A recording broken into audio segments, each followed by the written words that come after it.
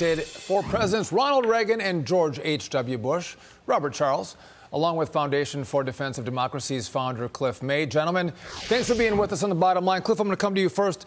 Dagan and I both believe the past sanctions haven't worked. We're not too confident in these sanctions, but what say you? The past sanctions haven't worked. We know the Russian economy actually has been growing much faster than anyone expected. That's according to the International Monetary Fund. That's not just my idea. The new sanctions, there's a lot of them. They're kind of like 500 slaps on the wrist. And I would say that slaps, that's not the way you win a fight. I just asked Mike Tyson, George Frazier, or Muhammad Ali, you have to deliver a right hook. That's not what these are. There are ways, and I hope we'll talk about them, that Biden could put pressure on Putin, could punish him for the killing of Navalny, but he has not done so, and he's not having an impact on the war. Robert, what would be the first thing that you would do to try and starve Putin and Russia of money? Because what has happened, I was speaking to someone about it today, and they said to damage Russia's ability to wage war, you do everything absolutely possible to drive down the price of oil and natural gas. And Biden Incorporated has done the exact opposite. Well, there is a good point by itself, which is we could start up our own oil and gas production, which we've shut down to a large extent. We actually import from a lot of other countries, and we even get Russian oil through the Bahamas, unbelievably. But I would say there are 3 or 4 things, and I think Cliff May is correct. There are 3 or 4 things that you could do that would be effective. These are not going to be effective sanctions, and obviously with Navalny's killing and what's going on in Ukraine, anything that they've done to date is really slaps on the wrist. They're really of no real value whatever. So what could you do? The top trading partners, the top 7 trading partners with Russia after China, in order, are the United States, Germany, Italy, France, South Korea, Japan, and Turkey. You could immediately put a coalition together to cut off key pieces of trade that would hurt Russia and do it in a way that was convincing, that would deter them from future actions. You could also take the $300 billion that Putin has in Western banks, and you could seize it.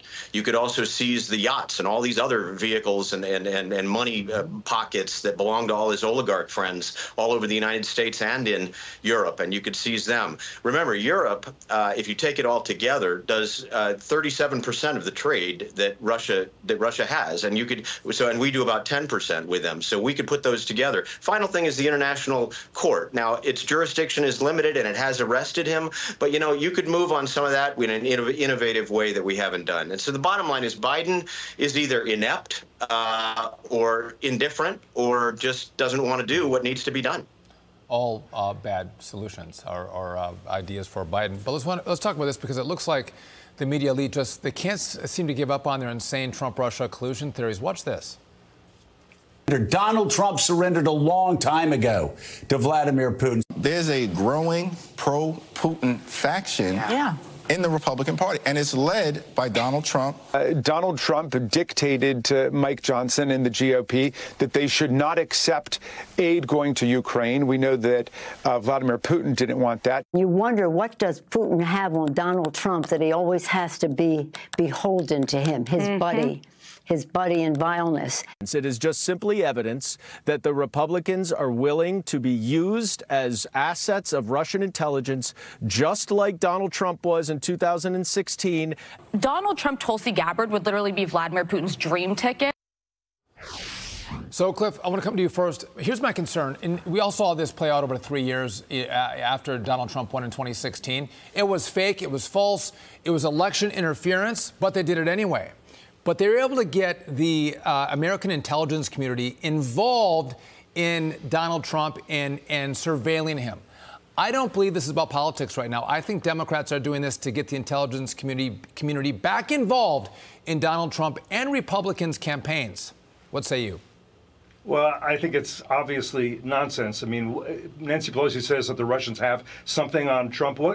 Trump is not an easy guy to embarrass. I think we absolutely know that. And so I doubt that's the case. Can I just add one other thing? I think the idea of the $300 billion in foreign reserves that we could seize, that's right. But how about then use that as reparations, give that $300 billion to the Ukrainians so they can buy the weapons they need. Biden also could give certain weapons like ATACMS, which would have an impact on the war. Right now, he'd give maybe up to a dozen of them. And then Biden also doesn't want to export liquefied natural gas. That's a terrible mistake. The Europeans need that. You don't want to push the Europeans back into the arms of Russia buying energy again. So he should take back that decision, and we should export natural gas, make money, give energy independence to the Europeans. All that would hurt Putin and hurt his war against the Ukrainians, who want to degrade Russia's military and do it as and it's a service to the U.S. that they do, because Putin is in league with Xi Jinping in China and with Ali Khamenei in Tehran, with the North Koreans, with the Venezuelans, and with the Cubans. That's the axis of evil that we now confront. Well, and Saudi Arabia and the United Arab Emirates. The UAE had Putin in December and had a parade for him. So that's two places he's been sending his oil and distillates. Robert, Charles, final word to you.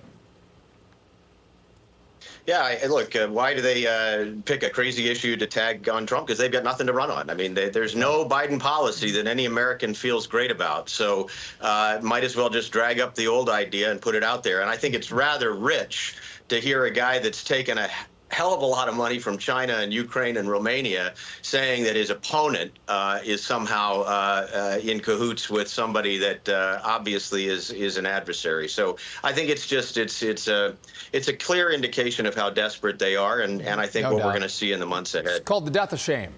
Robert and Cliff, thanks for being with us. We appreciate it. Thank you. Thank you. Of course.